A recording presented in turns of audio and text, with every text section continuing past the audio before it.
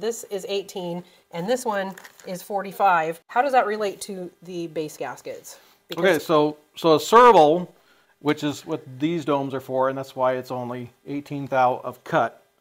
The serval uses a thicker base gasket. And what that does, it actually lifts the cylinders up a little bit. And when it lifts the cylinders up, the pistons essentially stay in the bore deeper.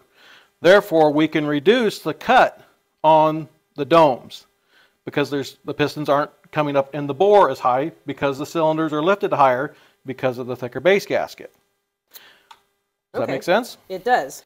You're increasing the bottom and decreasing the top. Correct. Okay. And then on my Cub, it uses a thinner base gasket, and so therefore the cylinder sits lower, or essentially the pistons travel farther in the bore up, so we have to relieve that and increase the cut in the dome.